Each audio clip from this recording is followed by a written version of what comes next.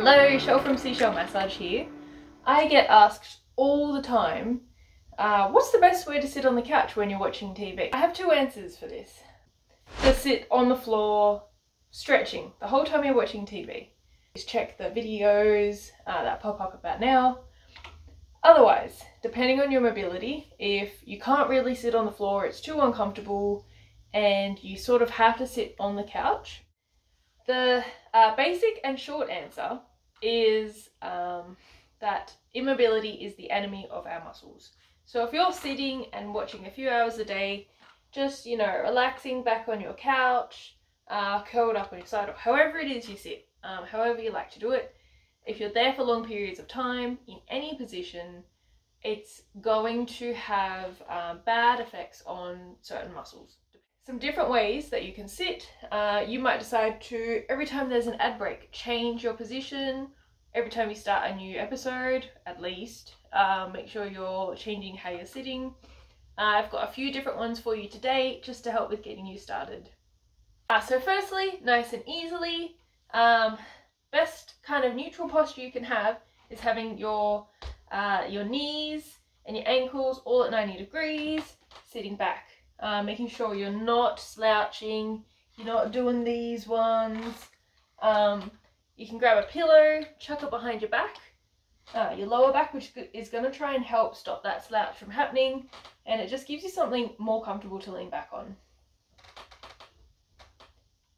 Next is the figure 4 stretch that you may have heard of, which is where you're going to pick one leg up and your ankle is going to rest on the opposite knee.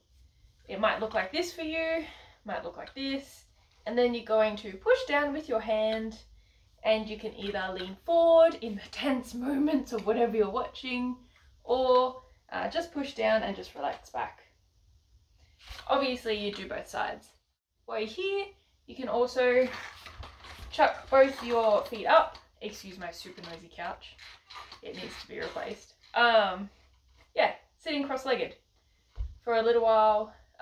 It's great for opening the hips. If it's not comfortable, don't do it. Don't do it so long that your legs go to sleep, because you want to keep the circulation happening in the lower legs. And then switching how you cross your leg so that the other leg comes to the front. You can get your leg, if your flexibility allows you to, have one leg bent in, one leg out straight, and then you can, if comfortable, reach towards that ankle and stretch while you're watching the telly. Worst one I see or hear about is people who have arms on the ends of the couch, and they have a tendency to sit leaning on one side, and they've got one side of their back shortening, one side lengthening, and then they might also, while they're here, have both their legs up to one side, which is terrible for everything. So you're kind of leaning, all curled up on one side, watching things. And people have favourite sides of the couches to sit on. It's exactly the same either side. So if you do find yourself doing that, either sit on the other side and stretch out the opposite side of your body, or find a better way to sit. Anyway, hope that's helpful, guys. Happy watching your telly.